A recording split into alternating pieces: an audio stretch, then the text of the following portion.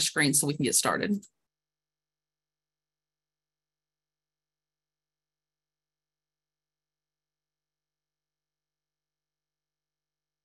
So like Jamie said, we are starting a series where we're going to deep dive into the most common types of dementia.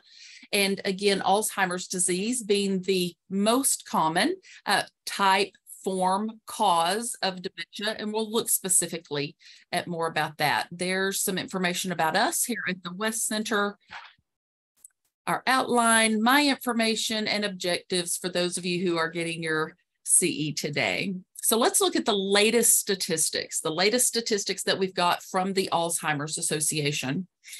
And they put out new statistics each year, but let's look at some of these statistics right now. One of the ones that really stands out, I think, that one that says in 2022, Alzheimer's and other dementias will cost the nation $321 billion.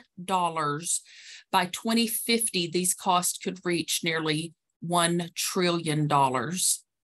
And then, of course, those of you that are family caregivers. More than 11 million Americans provide unpaid care for people with Alzheimer's and other dementias. Right along with that statistic, in 2021, caregivers providing more than 16 billion hours of care, valued at nearly 272 billion. Those kind of numbers are just so much we can't even fathom. But now we've got some COVID-19 statistics. COVID-19 contributing to a 17% increase in Alzheimer's and dementia deaths. Those of you that are professionals and were working in the field the last few years, you saw it as well as we did. What happened during that shutdown? 1 in 3 seniors dies with Alzheimer's or another dementia, and that it kills more than breast cancer and prostate cancer combined. But we're just starting to talk about it. We're just really starting to hear about it. Celebrity families are finally coming forward and owning this disease. So maybe we'll start getting some money pushed toward the cure. And that last one there, more than 6 million Americans are living with Alzheimer's. By 2050, this number is projected to rise to nearly 13 million.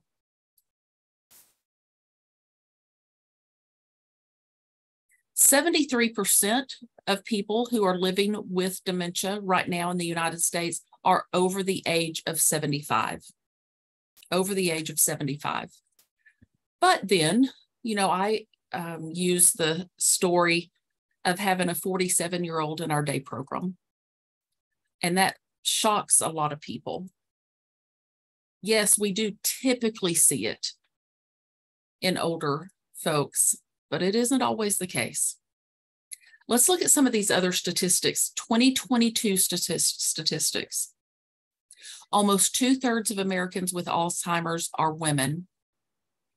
And think about why that is. Women do tend to live longer than men, even though both men and women took a big dive the last couple of years in life expectancy.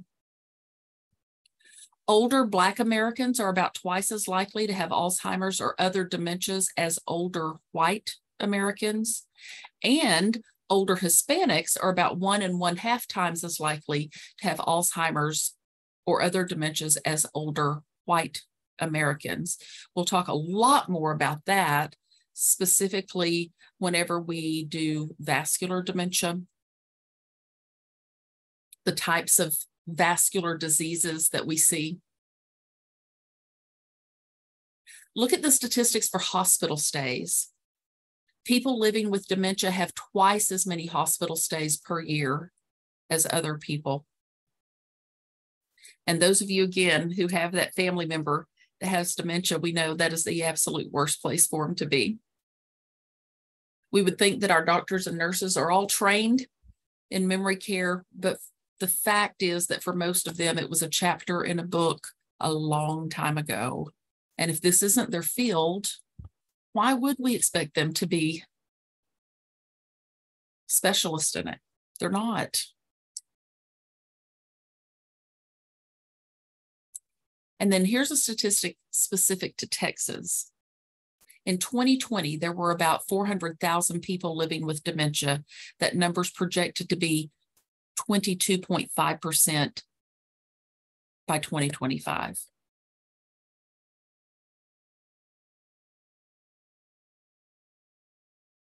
Let's start by watching. This is a 3-minute video that's going to really kind of set the stage for what's happening with Alzheimer's disease. What is Alzheimer's disease?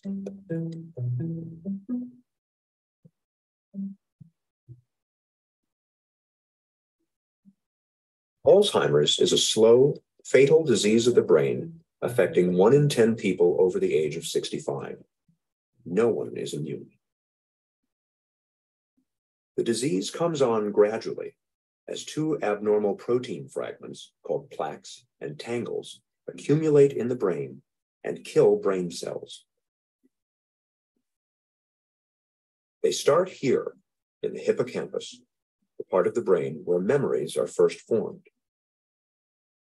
Over many years' time, the plaques and tangles slowly destroy the hippocampus, and it becomes harder and harder to form new memories. Simple recollections from a few hours or days ago that the rest of us might take for granted are just not there.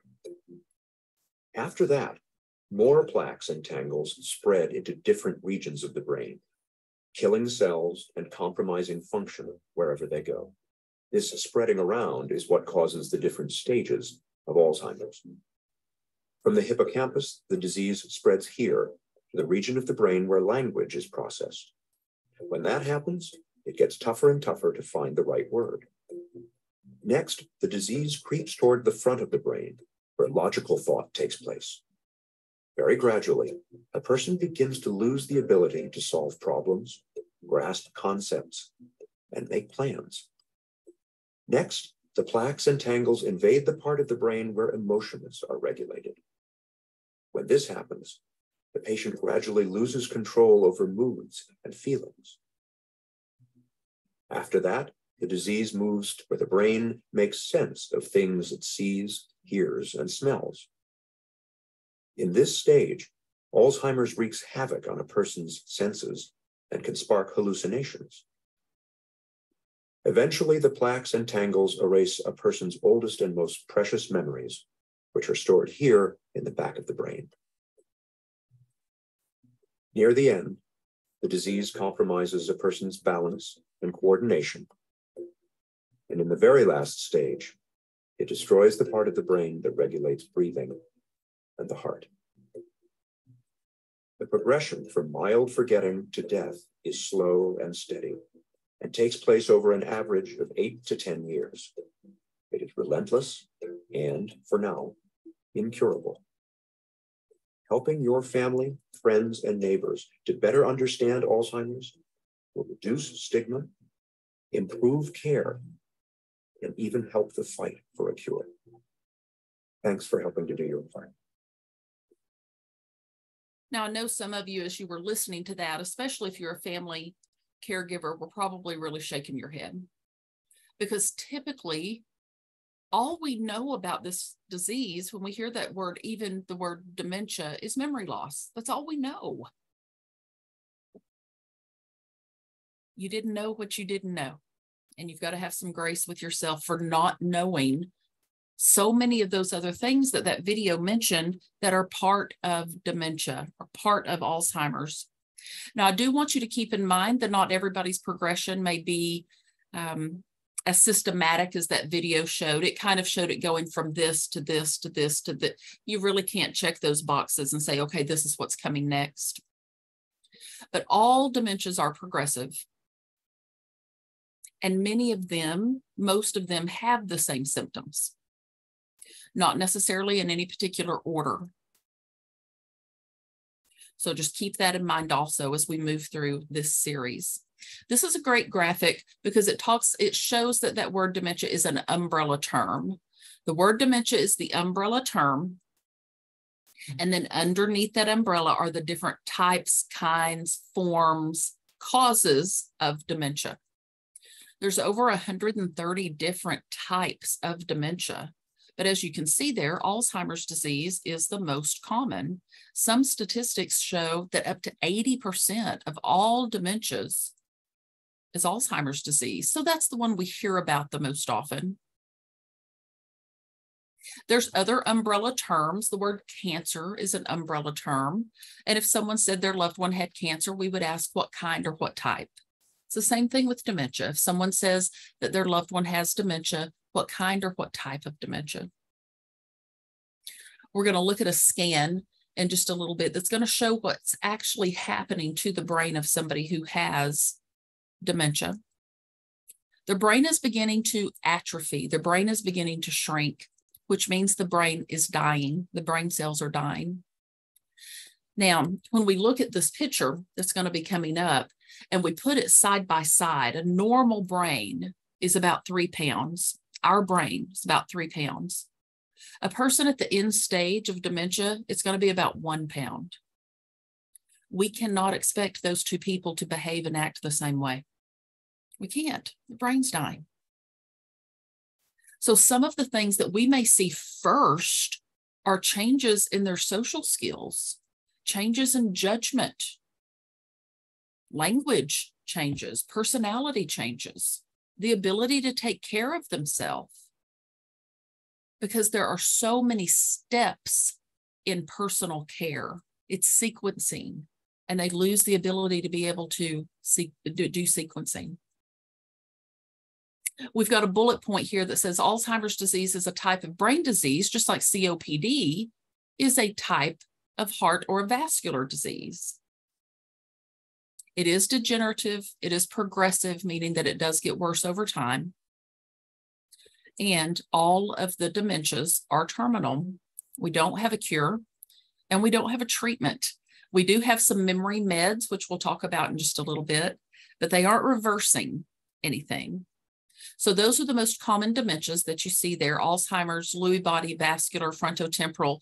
And then there are many, many, many other forms of dementia. You see on there, they've got Parkinson's and Huntington's. And then you notice at the bottom, it says mixed dementia. That is now the second most common type of dementia, is mixed dementia. And all that means is that the person has 2 or more different types of dementia, the most common being Alzheimer's and vascular together, meaning that they have some type of a vascular issue. We'll talk more about vascular next month. Now, just that word dementia, the word dementia does not mean memory loss. We tend to use those words like they're synonyms. Dementia is a loss of cognitive functioning, and it interferes with a person's day-to-day life and their activities. These are some of the most common things that we see, but there's about 36 common symptoms. But of course, memory is first, usually immediate memory, and then short-term, and eventually long-term. Being able to be reasonable or rational starts to go away in a lot of folks pretty early, especially with Alzheimer's disease, where you can argue all day long and you're not going to win because they can't be reasonable or rational. That's located in this front of the brain, and the brain's beginning to shrink and it goes away. Being able to pay attention or focus, their language skills are going to change, and we're going to look at why that is. Personality, and we've got that word behavior on there because sometimes we start saying they start having some challenging behaviors. We try to use the word expressions. They're having some challenging expressions. They're doing the best they can with what remains of their brain. We've talked about being able to take care of themselves, that personal care, sensory input and output, and eventually their movement and their coordination is going to be affected. Their brain is dying.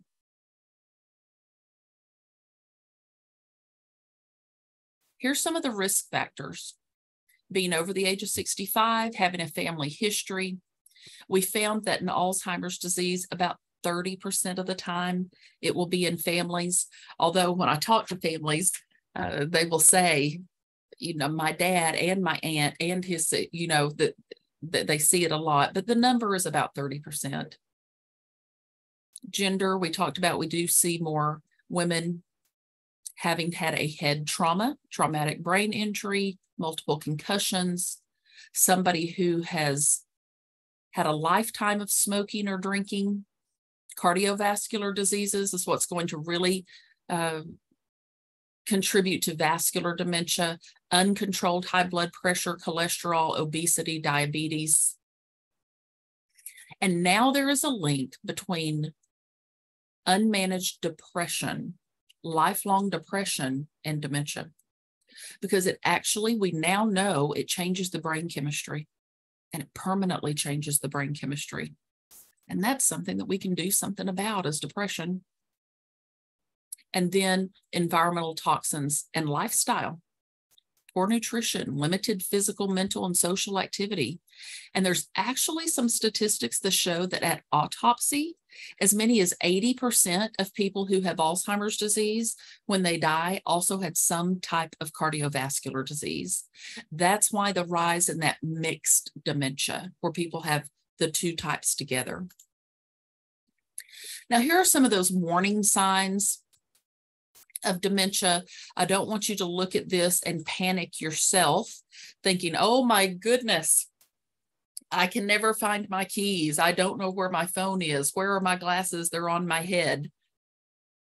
Most of that is stress. Or aging, and not by memory loss, but by slowing down.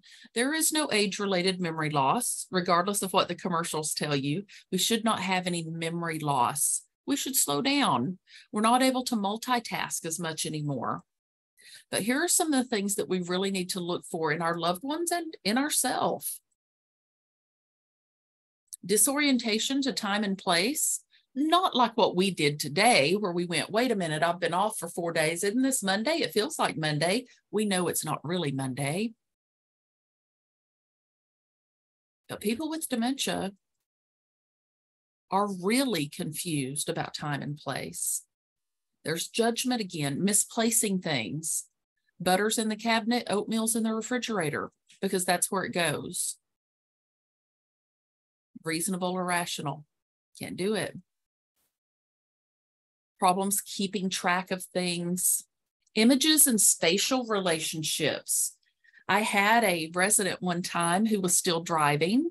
The son rode in the car with her. She was stopping at the stoplights, looking both ways and going. She was treating the stoplight as a stop sign. And then starting to withdraw socially. Those are some other things you might be seeing. Now, what's interesting about Alzheimer's disease is that they really believe that it can begin up to 20 years before those first symptoms start to arise. The changes in the brain can be happening up to 20 years before the symptoms. The brain, and we're going to talk more about this, and you saw it in that video where they're starting to develop plaque on their brain. Plaque and tangles are the words you may have heard before.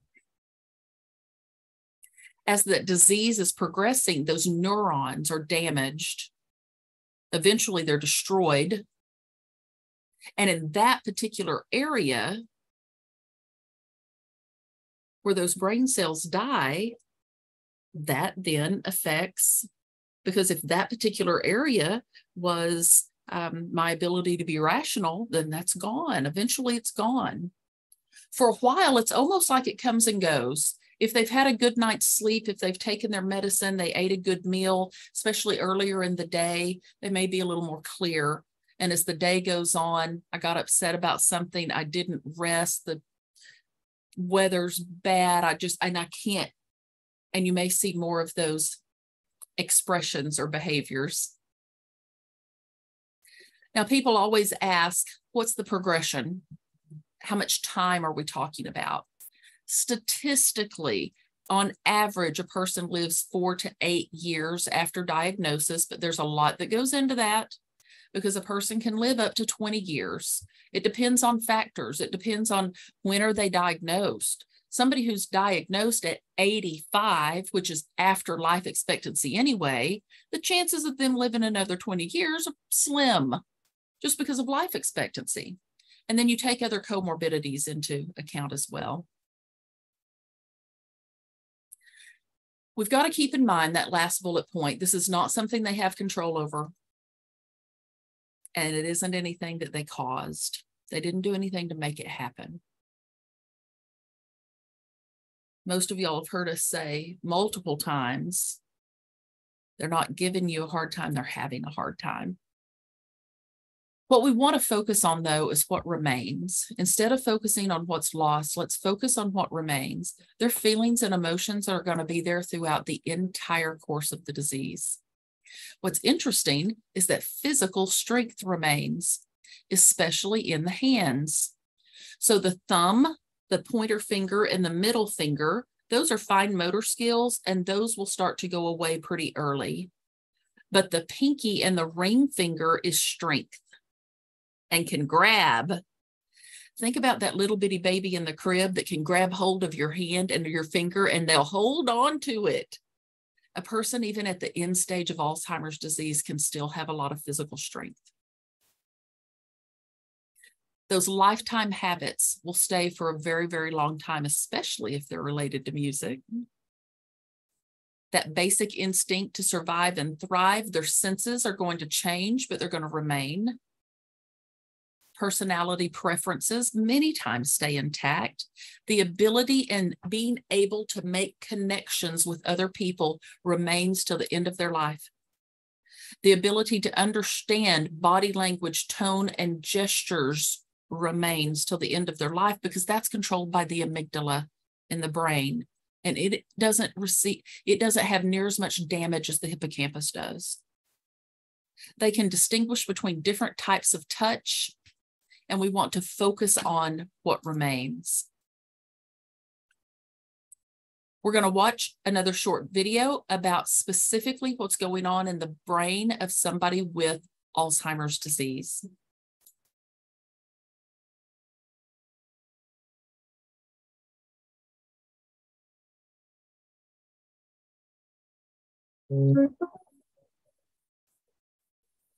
In healthy people, all sensations, movements, thoughts, memories, and feelings are the result of signals that pass through billions of nerve cells or neurons in the brain.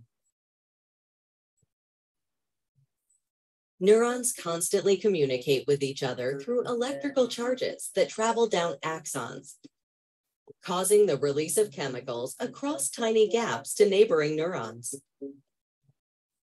Other cells in the brain, such as astrocytes and microglia, clear away debris and help keep neurons healthy. In a person with Alzheimer's disease, the most basic form of dementia, toxic changes in the brain destroy this healthy balance. These changes may occur years, even decades, before the first signs of dementia. Researchers believe that this process involves two proteins, called beta amyloid and tau, which somehow become toxic to the brain. It appears that abnormal tau accumulates, eventually forming tangles inside neurons. And beta amyloid clumps into plaques, which slowly build up between neurons.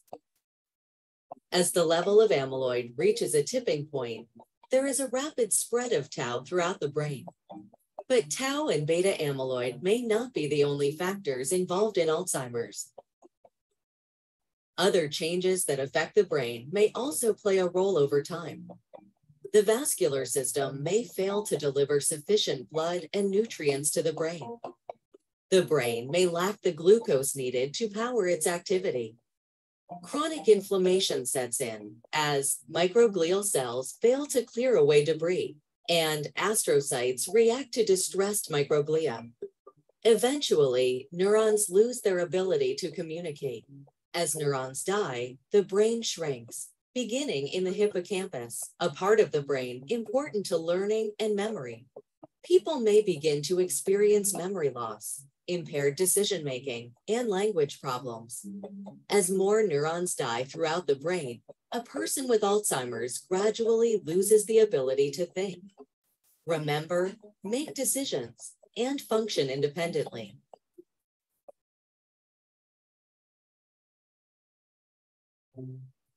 Achieving a deeper understanding of the molecular and cellular mechanisms and how they may interact is vital to the development of effective therapies. Much progress has been made in identifying various underlying factors.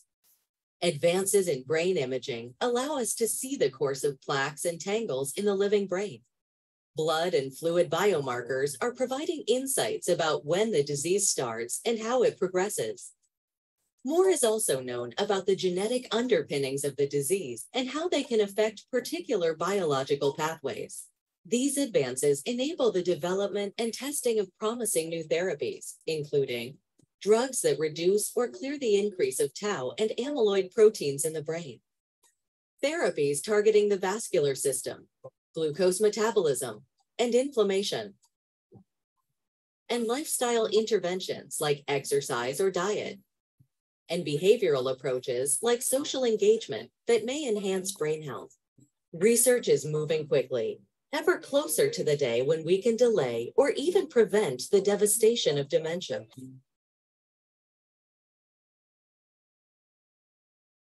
And that's what we want to hear, is that they are moving forward with the research. Just in my career, they are finally to the point where we can get a diagnosis without it being at autopsy, because there was a time when you could not get a firm diagnosis of Alzheimer's until autopsy, and it's a little bit late to be getting your diagnosis at that point. So here's that photo I was telling you about. On the left, we have a 3-pound brain. This is a 70-year-old man who passed away in a car accident. On the right, we have a 1-pound brain from a 70-year-old man who passed away from the end stage of Alzheimer's disease. A 3-pound and a 1-pound brain. Look at that atrophy, the way that it has shrunk. And what you're seeing there, those are holes. The cells are dying, which means that their abilities are lost. But again, we've got to focus on the ones that remain.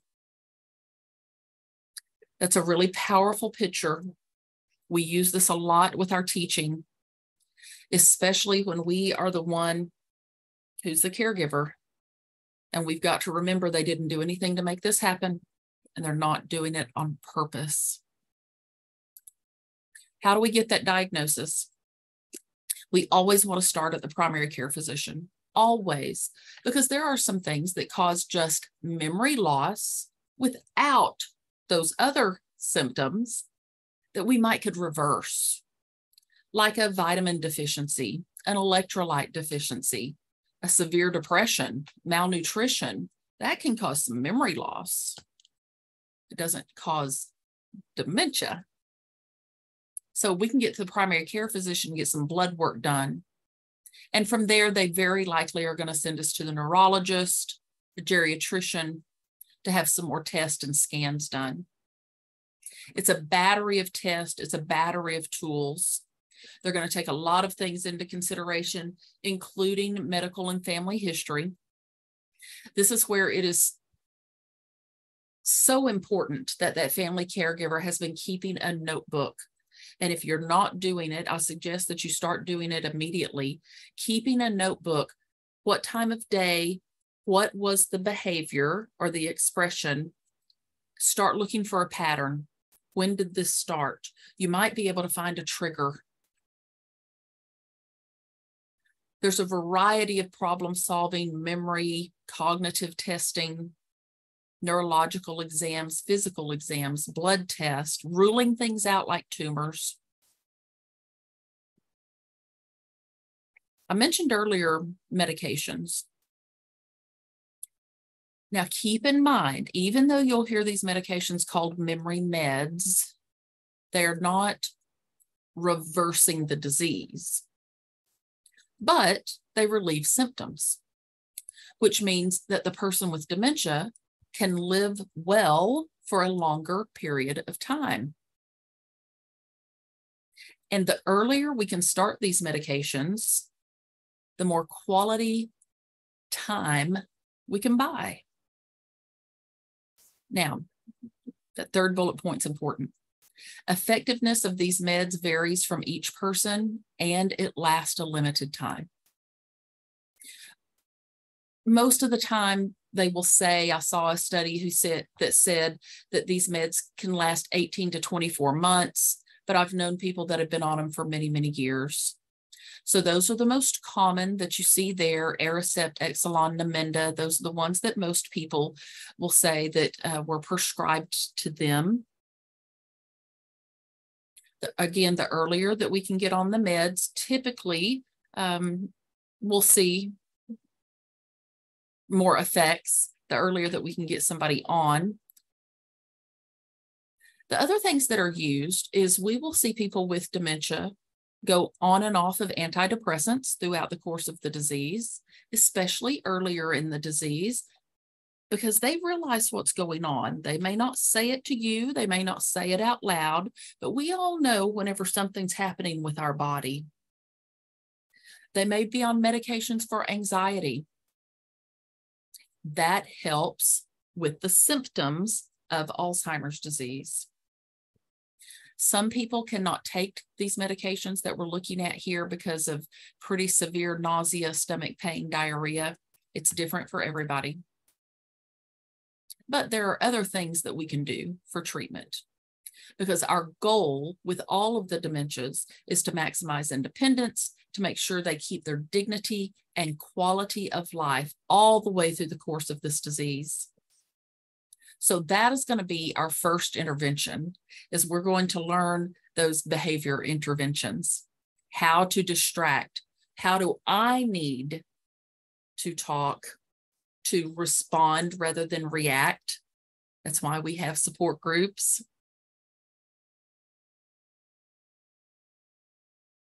Our goal is that we're looking for effective management and trying to use the least amount of medications possible, or going on and off of medications. Especially early in the disease, we want to keep their life and their routine as normal as possible. In fact, we're going to talk about in just a little bit, we even call that first stage of the disease normalization. Other things we can do, you saw in that last video where they talked about exercise and they talked about diet and they talked about socialization, making sure that we keep our loved one or our clients familiar with all of these other things that can still bring pleasure and still bring quality of life for not only the person with dementia, but also for that caregiver. Cognitive stimulation doesn't mean sitting in front of the TV 8 hours a day. There's nothing wrong with the TV, but when that's all that they have to do, they may find another way to keep themselves busy. It might not necessarily be something that we want them doing. Making sure that our caregivers are learning validation therapy, how to validate the feelings of the person with dementia, how to use music, again, throughout the course of the disease, because the side of the brain, that right side tends to remain longer than the left, and that's the rhythmic side of the brain, and music remains. Music's important. Doing intergenerational activities, bringing kids around, bringing those babies around, and staying social. So we're going to go through the stages, kind of the early, mid, and late stages of Alzheimer's disease and what it can look like. Again, we call this stage the normalization stage. We're making the best of the situation and we're starting to prepare for the future. Most people in the early stages of the disease can still do just about everything for themselves, but they need reminders, cues, setups, maybe a little bit of help. We may have to go in and clear off the vanity so that there's only the toothbrush and toothpaste, and then we take that away, and there's only the razor and the shaving cream, and we take that away. Otherwise, that's too much stuff. They're going to get confused. Now, also early in the disease, some of these may not even be apparent, and they may do a really good job at compensating or hiding it. What we have found, research does show us, because folks will often say, but my loved one is very educated. They've got a PhD, they're a doctor, they've got a master's degree. Doesn't matter. Dementia still, it doesn't matter if they've got a 5th grade education or a PhD. But what we have found is people with a higher level of education tend to be able to compensate or even hide it longer because they may have a higher vocabulary. So they may be able to fool us for a little bit longer, or they may be the ones that are out buying those memory med vitamins that they read on TV, and then they're hiding them from us, and we find 50 bottles of them because they forgot that they bought them, or they're writing themselves notes. Close family and friends will start to notice. This is the time to start talking about the future. And start talking about our wishes. Start talking about medications. And some of the first things we might see is problems with word finding. We may see that before we see memory loss. You know, the thing, that thing. They're getting mad at you because you can't figure out the thing, or the stuff, the stuff. They're getting mad at you because they can't find the word. They may have a hard time performing tasks that they've been doing for years. Or you may see them starting to withdraw from social settings, losing objects more often, and not being able to plan or to organize, even with things that they've been doing for many, many years. Some other common changes that we see pretty early, that immediate recall, not having immediate recall. Substituting words. What's interesting is you'll see people substitute the wrong pronoun early in the disease. Now, not everybody does this, again, because it is a very individualized disease, but they may see their female doctor and she walks out of the room and they say, "What did he want?" That's pretty common. There's no reason to correct that. I'm going to start a fight over something like that. Like I said earlier, they may get very easily irritated at you, the caregiver, and they may get really easily irritated at themselves. You may see a complete and total denial that anything's wrong. There's nothing wrong with me, it's you. There's something wrong with you. Shortened attention span, getting off task. They're in the middle of one thing, they go to do something else and completely forget about that first. Also, you may see them starting to have trouble interpreting background noises. So a background noise might be the air coming on. And you or I don't even hear it anymore, but they may hear it as something like shh, or really loud. They're having trouble just distinguishing what is that. They can still hear, but their hearing is changing. As far as their personality goes, it may just be like they're not quite themselves. Something's just not right. You're starting to see a change, and you see good days and bad days.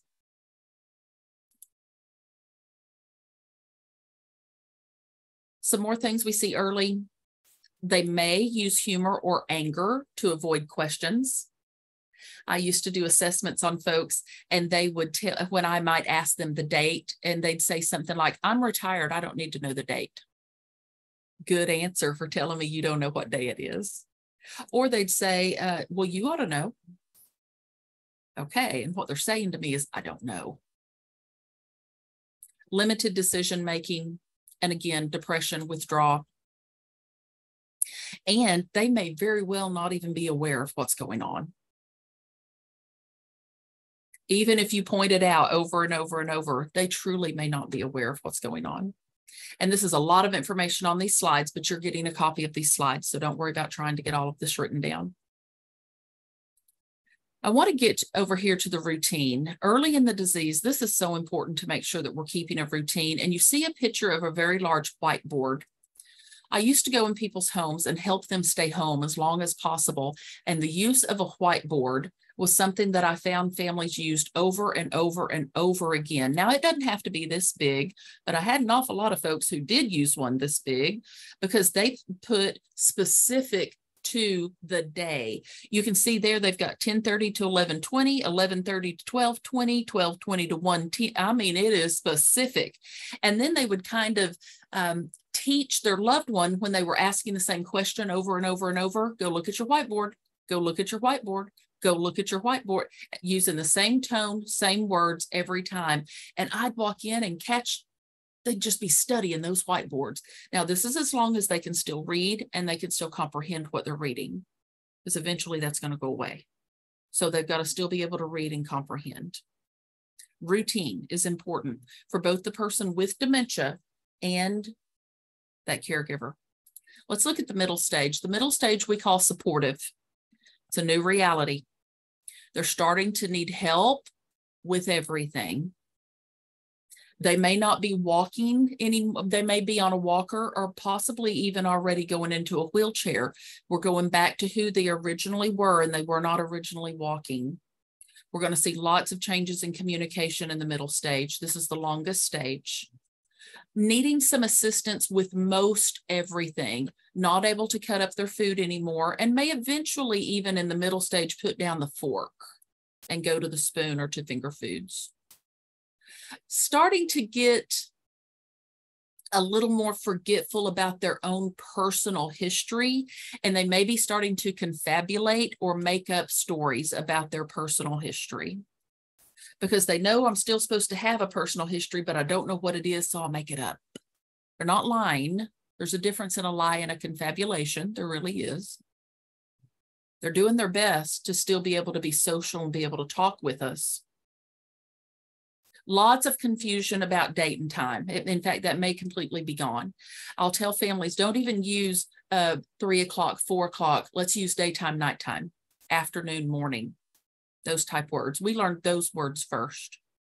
Sleep changes, wandering away, leaving, elopement, getting lost. Other changes in the middle. Again, those major gaps in memory and major changes in conversation. And they may be starting to have something called word salad, or where they're using actual words, but they're not making any sense anymore. Lots of reminders, lots of assistance. That's why this is supportive. Episodes of incontinence are starting to happen. We haven't always been able to toilet ourselves, and during this middle stage, we'll really starting to see more incontinence, using pads, possibly using briefs. Adults don't wear diapers. Make sure we don't use that word diapers. That's what children use. Dignity. There's sequencing again. Having a hard time with sequencing. What's next? But this is where they will mirror and they will shadow us. They'll do what we're doing. So if we're brushing our teeth and we hand them they'll still do it. They can still do it. They just need help. This may be where we start to really have some of those challenging behaviors or expressions because of anxiety. About 80% of the time when somebody has one of those challenging expressions, it's either because of the environment, they're overstimulated, or it was our approach. We didn't mean to do it.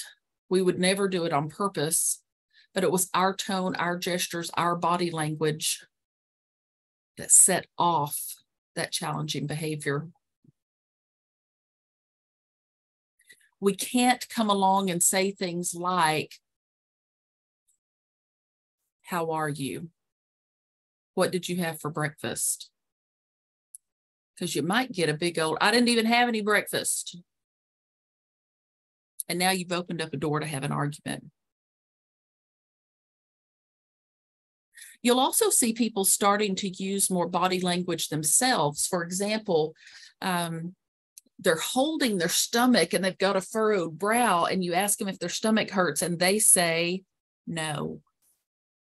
But their body's telling you yes.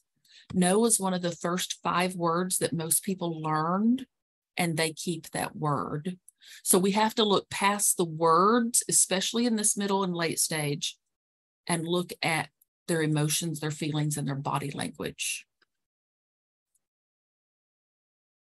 increased suspiciousness and paranoia. You may see that early in the disease, but you may see it even when you're trying to poison me. Those people upstairs were keeping me up all night, and there's not an upstairs. We go to their world. They kept me up too. I'm going to go talk to them about it. Let's go get some breakfast. Come on. That's validation therapy, validating their feeling because it's real to them, fixing it and distracting them away. They're going to be using a lot more of their actions and behaviors to communicate in this middle stage. And usually in the middle stage is when we can no longer leave them alone. The late stage is where we're going to focus on comfort, and this is a sensory stage. This is the time of maximum need, not only for the person with dementia, but also for that caregiver. And what we need to focus on in the late stage of Alzheimer's is quality of life. In the late stage, 24-hour care is going to be needed because they need now help with everything. There's still going to be some things that they can do, but they're going to need assistance with everything. They very likely are not going to be walking. They very likely are going to be incontinent at this point. And they probably are going to be down to about 10 words, 10 or fewer, no being one of them. Music remaining. There's going to be changing in those physical abilities, even swallowing, because we saw what was happening to that brain. The ability to metabolize food. The brain's dying. So they may still eat, but they're losing weight because the bodies can't metabolize the food anymore. Short-term memory is usually, it doesn't exist, and that long-term is failing, but they are back to who they originally were. And they originally didn't have grandkids, kids, or even a spouse. They had a mama and a daddy. And they may look in the face of their wife and call them mom, or their adult son and think it's their husband, because they may be at a place where they do think they have a spouse, but not kids. They're going back. End stage of Alzheimer's, total care with their activities of daily living, bathing, toileting, shaving, brushing teeth. They may still be able to do some finger foods, possibly even a spoon, but they're probably going to be needing your assistance at mealtime, and this is the time that will go on hospice as well. Now, we always want to check for pain first, regardless of what's going on. So if someone is groaning, moaning, furrowed brow, always looking for that furrowed brow, something's going on. You might ask them, is your head hurt? No. Your stomach hurt? No. Something's going on though. If they've got a furrowed brow and they're holding an area, we've got to really look for physical signs of pain. During this time, they may also stop wearing their glasses, hearing aids, or dentures because they hadn't always had them. I don't need them, and I don't even know what they are. And they disappear. They may have a lot of resistance to bathing, that care, where we're trying to help. Some muscle control, lots of changes in gross motor skills and fine motor skills. And you may see them develop what's called a flat affect, where it looks like they're not there, but we know they are there because their amygdala is intact. Now, I mentioned earlier this theory of retrogenesis, and when you get this slideshow, I'm going to encourage you to run off the next slide that we're going to look at. Here's the definition of it. The brain of a person with Alzheimer's disease deteriorates in the reverse order that the brain developed from birth. So let's look at this, and it's going to be hard to see on the screen. That's why I'm going to encourage you to run this off. You can look at this and see, let's say that your loved one was in the moderate stage and they fall into about a 6 or let's say about a 6 there on the scale, where they are requiring assistance with dressing. They're needing some assistance with bathing, but they can still dress themselves. but we're having to help them. And you go over and you see developmental age, and it says 4 to 5 years old. So why we use this scale, ask yourself, what can a 4 to 5 year old do? They can still do a lot of their personal care. They can dress themselves, but they might come out with a tutu, cowboy boots, and a unicorn horn on, and they're ready to go to church. And our loved one might come out with 4 shirts, 3 sets of briefs pulled on, and their cowboy boots, and they're ready to go. They can still do it, but they need assistance. That's one of the reasons the scale really, really helps us be able to see what's their ability and what's their skill set. What can they still do so that you and I can focus on what remains? That's the whole point. We want to nurture what remains in an individual with Alzheimer's. And the way you do that is by taking classes like this, educating yourself. The more you know about it, the better you're going to do on the journey, and the better your loved one's going to do. Being able to have support for them and have support for yourself. People will often ask us, how do I know when it's time to place, or if I need to place? And our answer is always safety. Safety, not only of the person with dementia, but for you also. And there's 2 types of safety. There's physical safety and there's emotional safety. Because sometimes that safety, we hit a wall and we just can't do another day. We haven't had any sleep. We're sleeping in the chair in front of the door to keep them from leaving at night. We're having to physically lift, bathe, change, and our bodies just can't do it. So physical and emotional safety, not only of the person with Alzheimer's, but of the caregiver as well. We've got a few minutes. We're going to open it up for questions. You will get a copy of these slides. You'll also get a copy of this program. And like Jamie said earlier, this program will load to our YouTube page. I believe Jamie will be able to tell us. If not, by the end of the day tomorrow. So perfect. Yes. Holly, there was one question in the chat about how do they know which type of dementia a person has? Or yep. That's when you start with the primary care physician. You go through and you make sure that they have eliminated other things that can cause just memory loss, vitamin deficiency, thyroid disorder, severe depression, those type things. You go to the neurologist that will then sometimes even send you to some other specialists, but they do have tests and scans now so that they can see and determine what type of dementia. Another thing that they often do is they're eliminating, okay, it isn't Parkinson's. We know it isn't Lewy body. It isn't this. Up to 80% is Alzheimer's. It's Alzheimer's. Here's what the symptoms look like. So there's lots of testing involved. Now, some people will also say, do I need to do they need to be able, do we have to get that, or can it just be dementia? And some families, especially if now, if they're 58 versus 92, at 58, I may be going, yeah, I'm going to go find out exactly what this is. Or at 92, I'm already over life expectancy. I may not put them through all those tests. I saw, will the neuropsych test show if it is now mixed or just a scan? The neuropsych won't be able to show if it's mixed because the most common that it's mixed with is vascular. And so if they've had some type of vascular issues, that's not going to show in a neuropsych. But that's going to be from taking a very good history and be able to see, have they had uncontrolled high blood pressure? Did they have any type of a stroke? Those TIAs are our most common cause for vascular dementia. Cholesterol issues, diabetes, smoking, big with vascular dementia.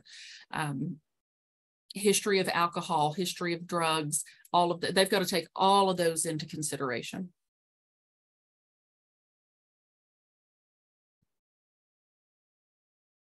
Why do the patients think there's always babies and people who are deceased around? As they're going through the disease, and again, they're going back in time, they're going back to those people. That's why they'll start talking to their mamas and their daddies, because that's where they are. They don't have a husband or a wife. They've got a mama or a daddy. Now, babies, that's actually pretty common for people to see babies. I had a woman that would have lots of babies under her bed. And we discovered she was watching Little House on the Prairie and then the Waltons back to back. And there's lots of kids in those shows. And it seemed like, and we were tracking behaviors, but then all those kids were somehow under her bed. So we had to go in and get those kids out from under her bed because we validated her feelings. Oh my goodness, look at all these kids in here. And we got them out from under the bed.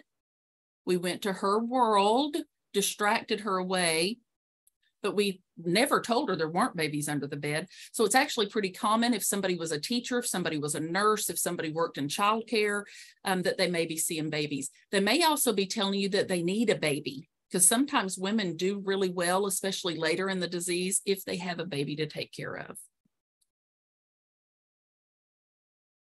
Good questions.